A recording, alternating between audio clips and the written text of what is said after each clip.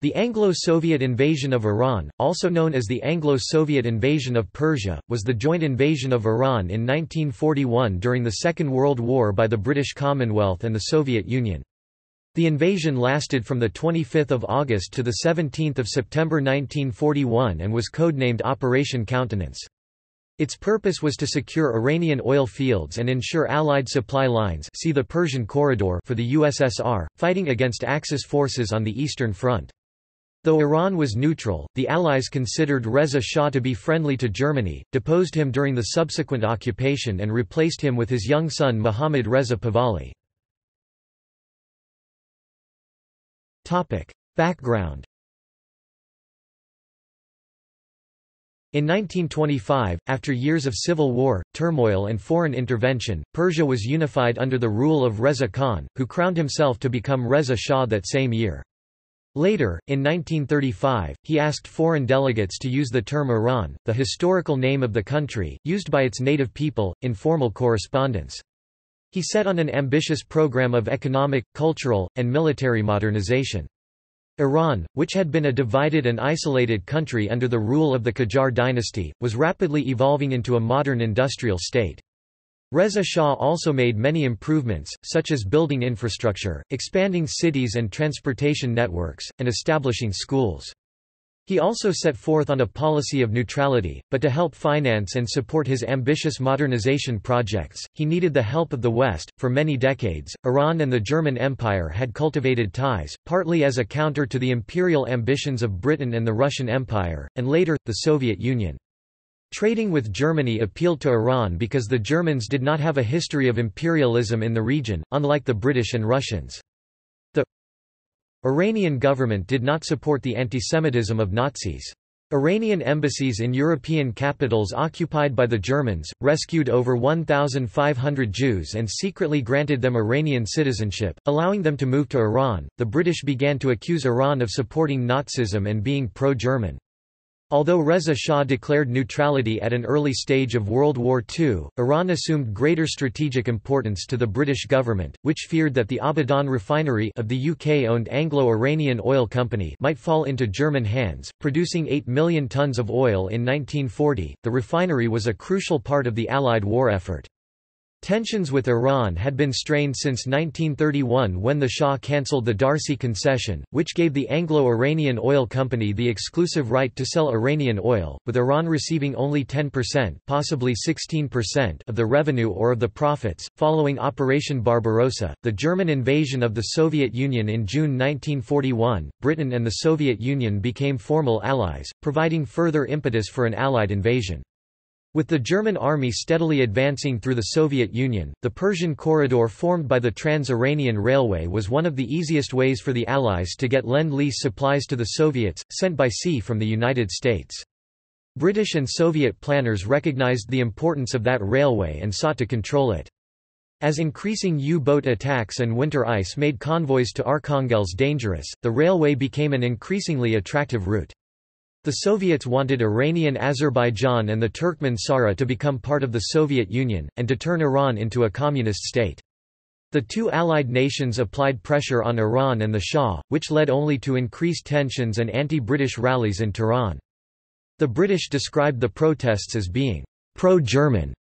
Iran's strategic position threatened Soviet Caucasian oil and their army's rear, and a German advance would threaten British communications between India and the Mediterranean. Demands from the Allies for the expulsion of German residents in Iran, mostly workers and diplomats, were refused by the Shah. A British embassy report dated 1940 estimated there were almost 1,000 German nationals in Iran. According to Iran's Edelat newspaper, there were actually 690 German nationals in Iran out of a total of 4,630 foreigners, including 2,590 British. Jean Beaumont estimates that, "...probably no more than 3,000."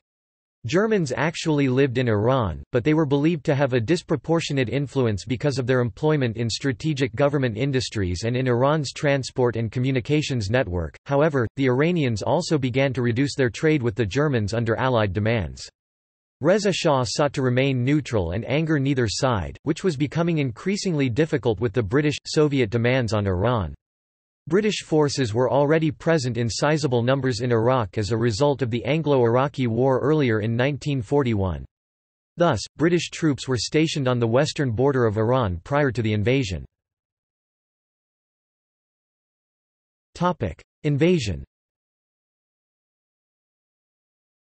The invasion was a surprise attack, described by Allied forces as rapid and conducted with ease. Prior to the invasion, 2 diplomatic notes were delivered to the Iranian government on 19 July and 17 August, requiring the Iranian government to expel German nationals. The second of the notes was recognized by the Prime Minister Ali Mansur as a disguised ultimatum. General Archibald Wavell later wrote in his dispatch, "It was apparent that the Iranian government fully expected an early British advance into Khuzestan and that reinforcements, including light and medium tanks, were being sent to Ahvaz." Following the invasion, Sir Reeder Bullard and Andrei Andreevich Smirnov, the British and Soviet ambassadors to Iran, were summoned. The Shah demanded to know why they were invading his country and why they had not declared war. Both answered that it was because of German residents in Iran. When the Shah asked if the Allies would stop their attack if he expelled the Germans, the ambassadors did not answer. The Shah sent a telegram to the U.S. President Franklin D. Roosevelt, pleading with him to stop the invasion. As the neutral United States had nothing to do with the attack, Roosevelt was not able to grant the Shah's plea but stated that he believed that the territorial integrity of Iran should be respected. Military operations. The Royal Navy and Royal Australian Navy attacked from the Persian Gulf while other British Commonwealth forces came by land and air from Iraq.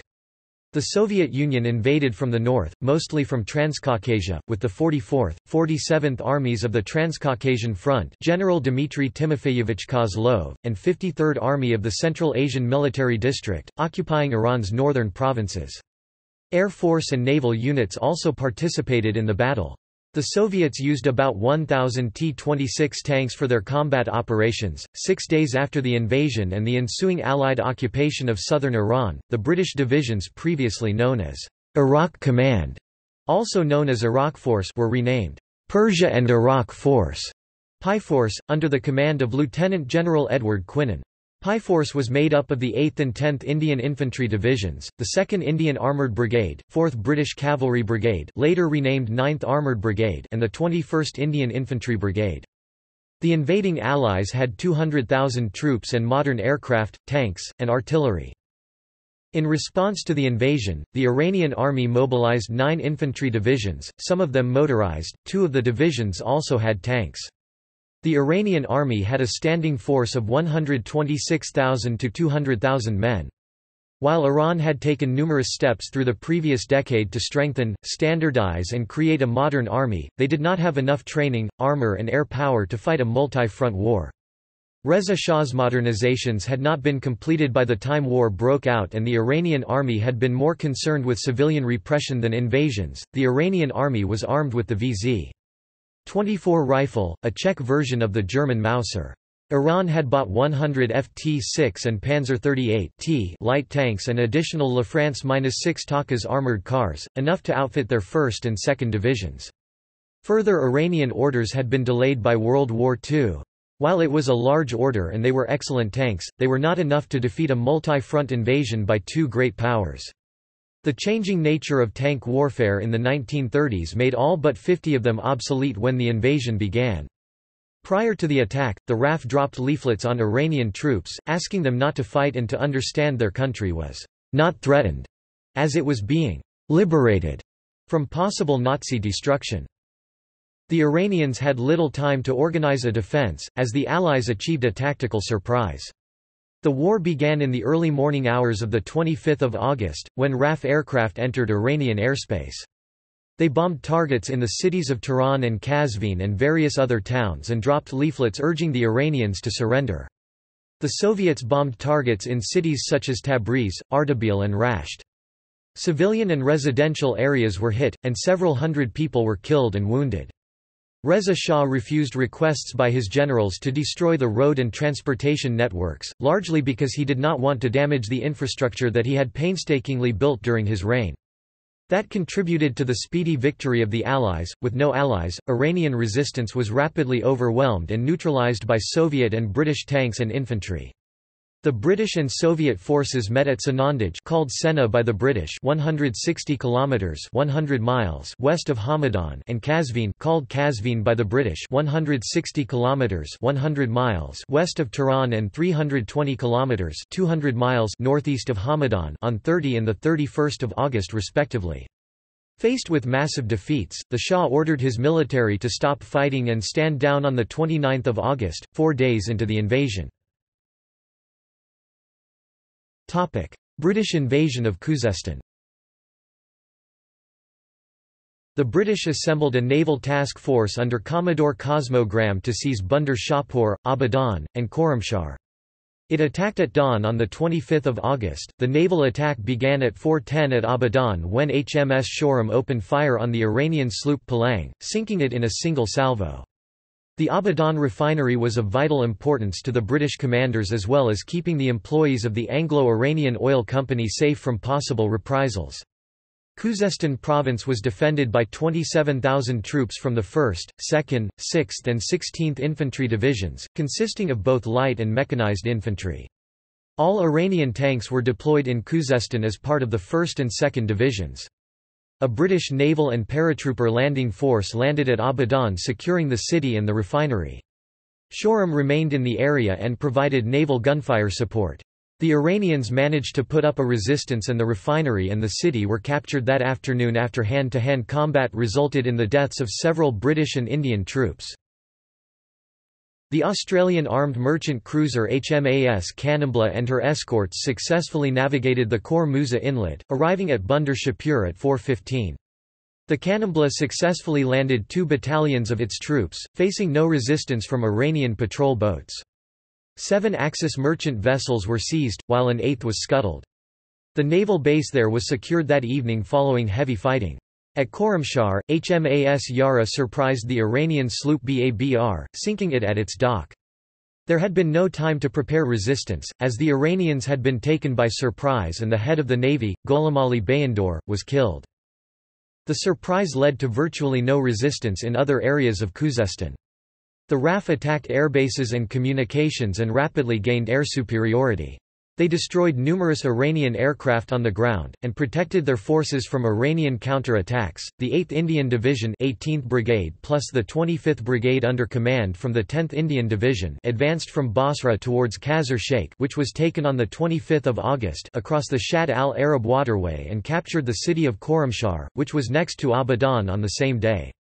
The Karun River was not secured, as Iranian snipers remained, impeding British advance for a short time. Britain also landed troops at Bandar Abbas and the Shatt al-Arab was secured.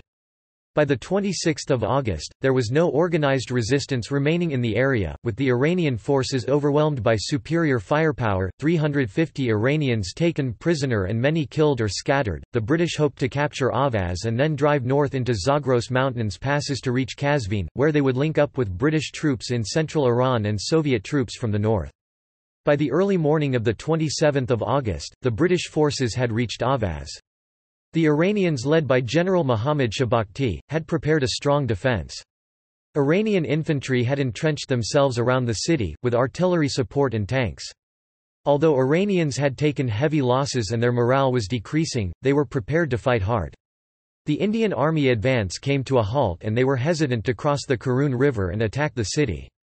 A British attack on the defences around the city were repelled by Iranian tanks and infantry. Whether the Iranian defence could have been successful is debatable, and on 29 August, after some more sporadic fighting, word reached the Iranian commanders at Avaz that their government had accepted a ceasefire and they were not to fight any longer.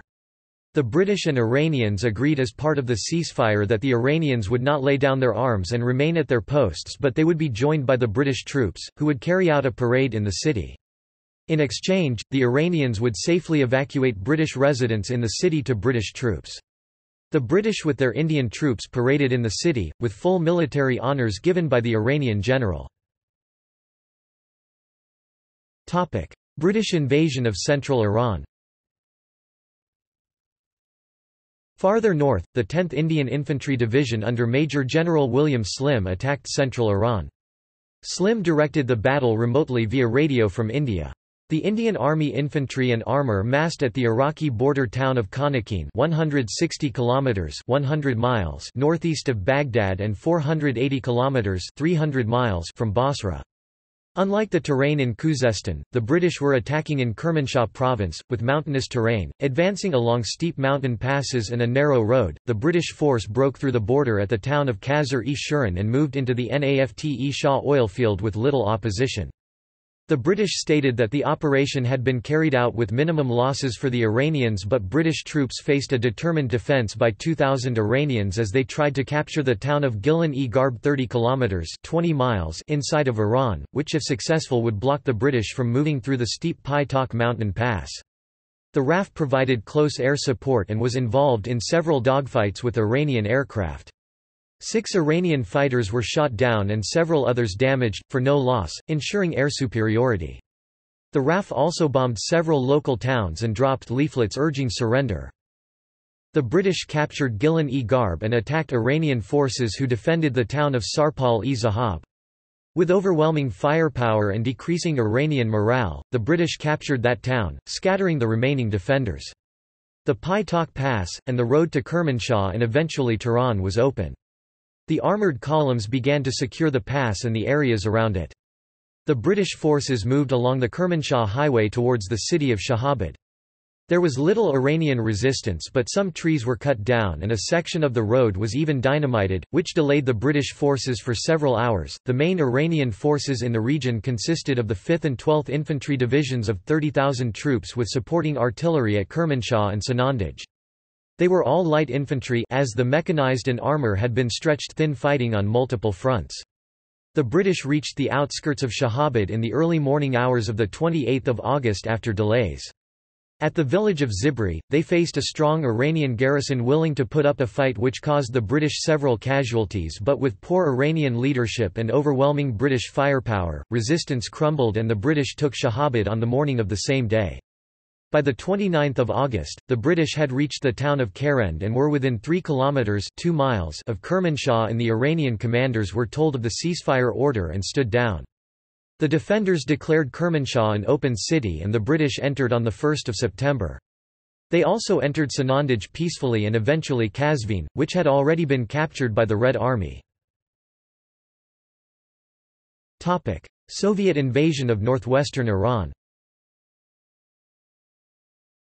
The Soviet forces attacked on 25 August and Iranian airbases were destroyed by preliminary air attacks. The Soviets attacked using 3 armoured spearheads, totaling over 1,000 tanks and motorized infantry. The Iranians had no tanks in the area. The first force, consisting of the 47th Army, broke through the border and moved from Soviet Azerbaijan into Iranian Azerbaijan. They moved towards Tabriz and Lake Urmia. They captured the Iranian city of Jolfa. An Iranian reconnaissance aircraft discovered the forces south of Jolfa moving towards Marand.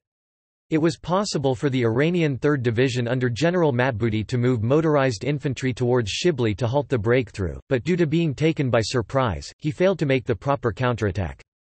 He also failed to destroy the bridges and highways with explosives, allowing the Soviets to rapidly move through the region. 5 Iranian bombers were intercepted trying to attack the Soviet positions around Jolfa. The 53rd Army crossed the border and moved towards the city of Ardabil, defended by Iran's 15th Division led by Brigadier General Qaderi. 2 Iranian regiments began to move towards the town of Nir to confront the invaders. Despite having a solid force and well-motivated troops, Qaderi jumped into his car and abandoned his troops. He sabotaged the defense even further by ordering the supply trucks delivering food, weapons and artillery to unload their weapons to make way for his personal belongings. The Soviets bypassed Nir and moved south. Ardabil was bombed by the Soviet Air Force and received minor damage to its barracks. Cut off and bypassed, both the Iranian 15th Division in Ardabil and the 3rd Division in Tabriz began to collapse.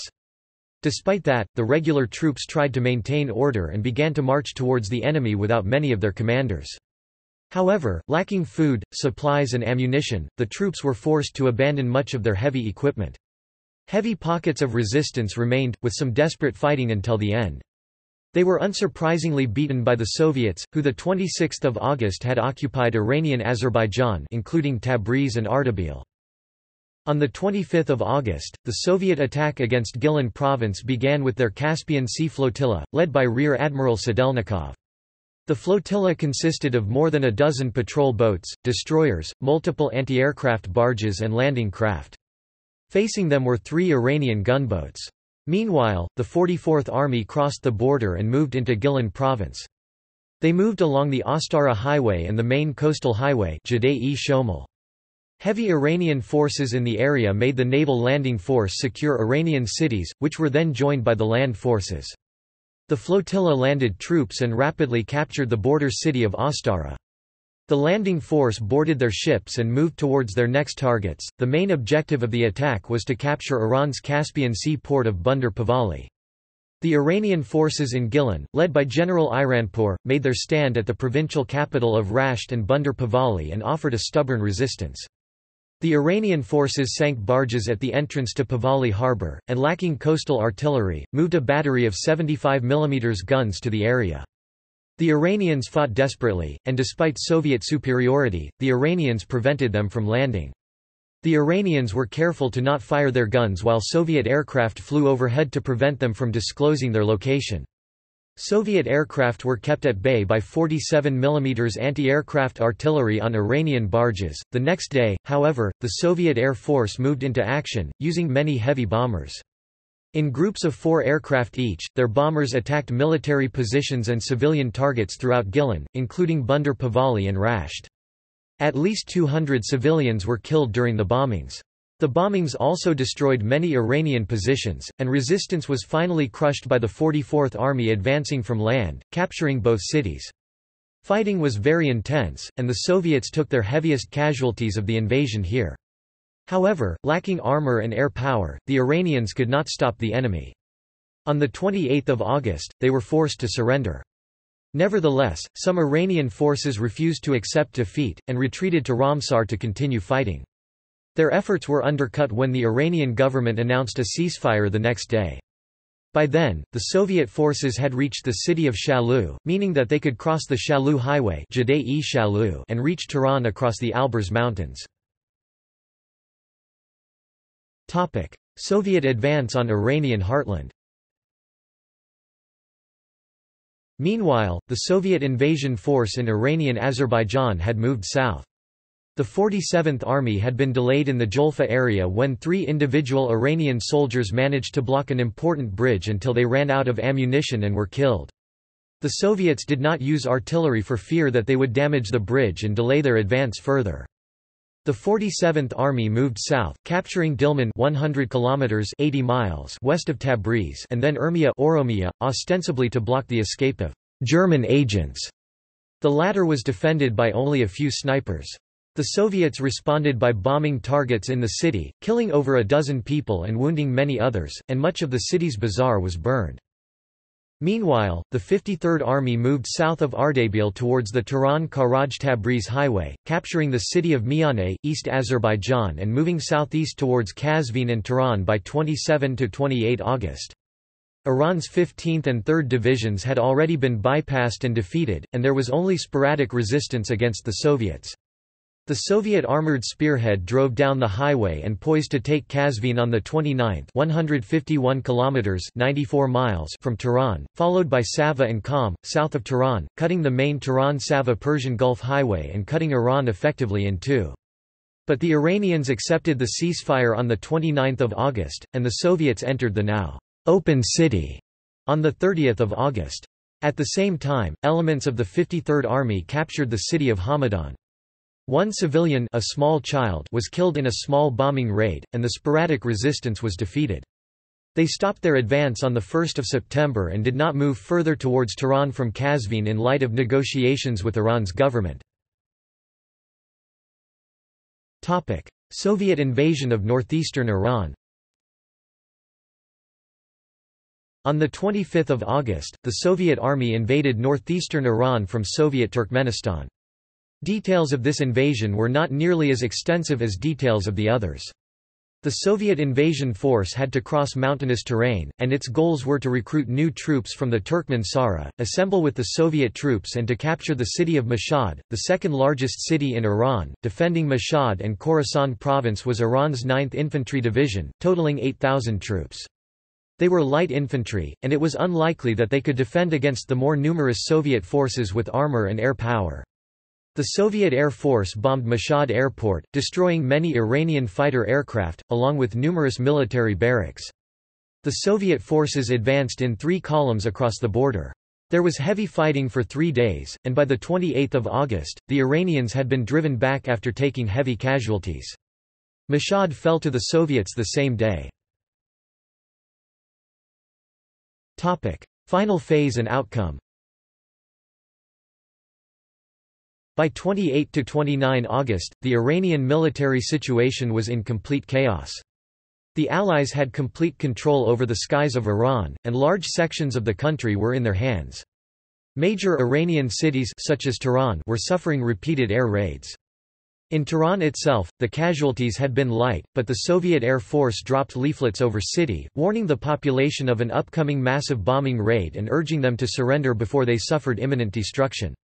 Tehran's water and food supply had faced shortages, and soldiers fled in fear of the Soviets killing them upon capture. Faced with total collapse, the royal family except the Shah and the Crown Prince fled to Isfahan. The collapse of the army that Reza Shah had spent so much time and effort creating was humiliating. Many of the military generals had behaved incompetently or secretly sympathized with the British and ended up sabotaging the Iranian resistance. The army generals met in secret to discuss surrender options. When the Shah learned of the generals' actions, he beat the head of the armed forces General Ahmad Nakhjavan with a cane and physically stripped him of his rank. He was nearly shot by the Shah on the spot, but at the insistence of the Crown Prince, he was sent to prison instead. The Shah ordered the resignation of the pro-British Prime Minister Ali Mansur, whom he blamed for demoralizing the military. He was replaced with Muhammad Ali Foroughi, a former prime minister. The Shah ordered the Iranian military to end resistance and order a ceasefire. He entered into negotiations with the British and Soviets. Foroughi was an enemy of Reza Shah. He was forced into retirement in earlier years for political reasons, and his son was executed by firing squad. When he entered into negotiations with the British, instead of negotiating a favourable settlement, Foroughi implied that both he and the Iranian people wanted to be liberated from the Shah's rule. The British and Foroughi agreed that for the Allies to withdraw from Iran, the Iranians would have to assure that the German minister and his staff should leave Tehran, the German, Italian, Hungarian and Romanian legations should close and all remaining German nationals including all families to be handed over to the British and Soviet authorities. The last order would mean almost certain imprisonment or, in the case of those handed to the Soviets, possible death. Reza Shah delayed on the last demand. Instead, he planned the secret evacuation of all German nationals from Iran.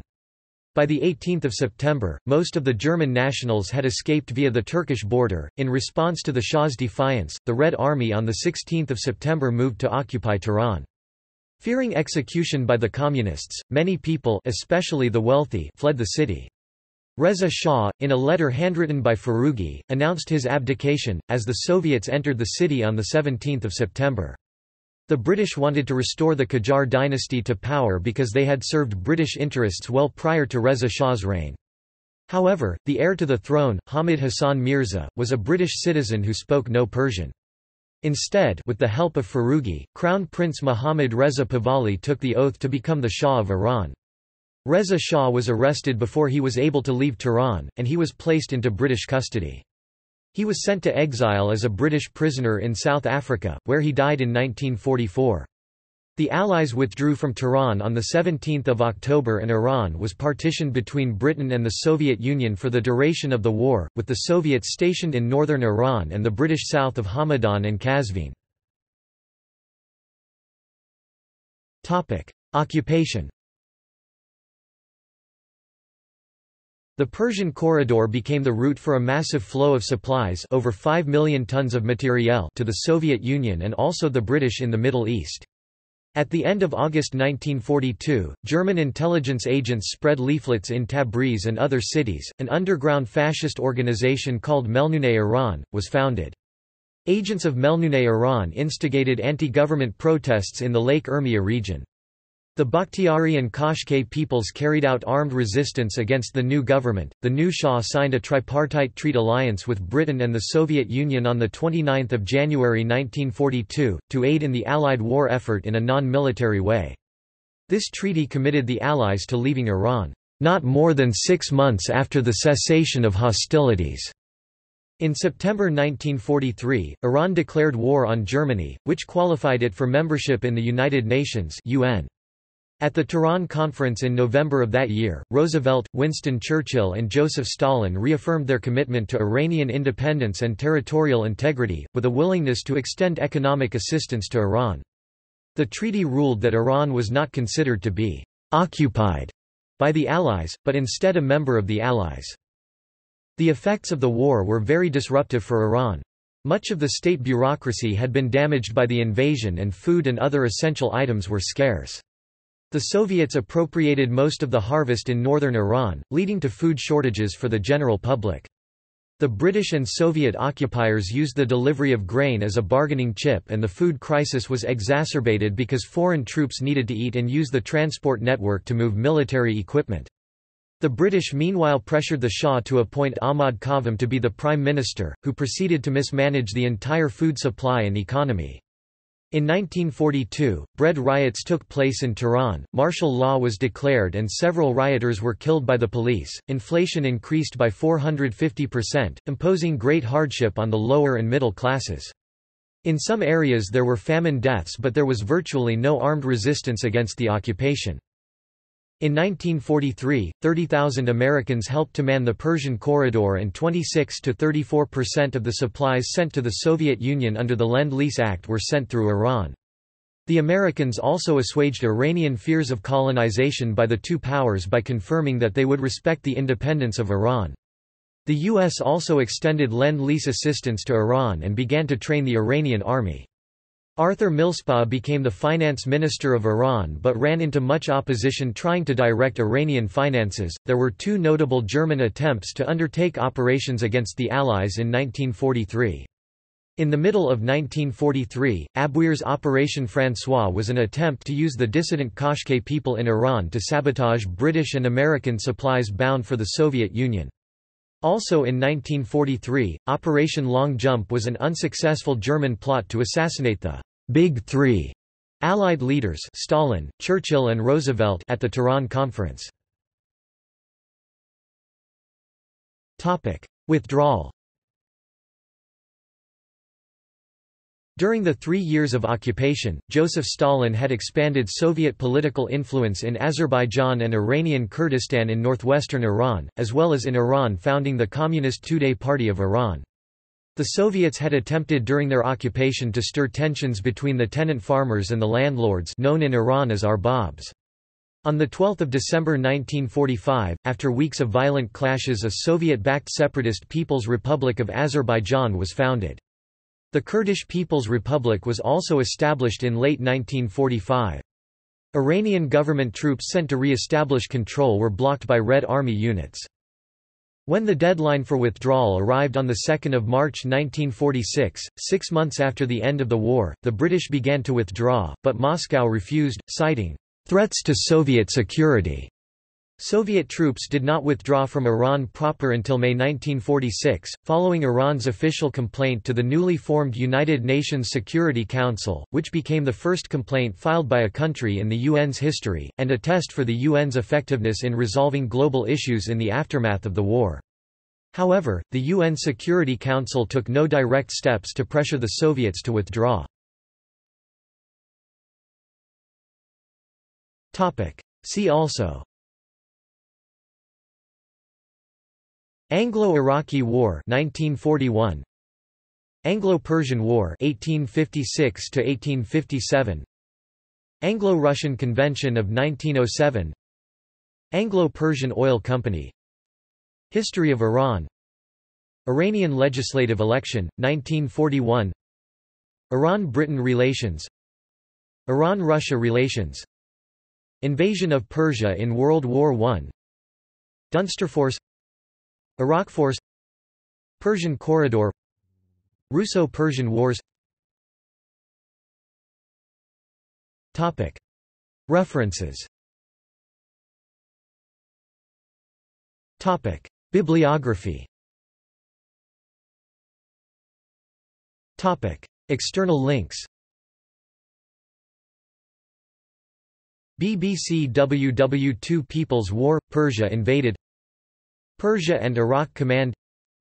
Strange Menagerie, the U.S. and Iran 1941–1946. Pink Elephants on the Road to Baghdad, personal account of the invasion by a British soldier. Dispatch on operations in Iraq, East Syria, and Iran from 10 April 1941 to 12 January 1942. PDF. Supplement to the London Gazette, No. 37685. 13 August 1946. Retrieved 26 September 2009. No. 37703. The London Gazette supplement. 27 August 1946. pp. 4333–4340. General Sir H. Maitland Wilson's official dispatch on the Persia and Iraq Command covering the period 21 August 1942 to 17 February 1943, after the invasion had been completed. Persia in World War II. History of the campaign in Italian.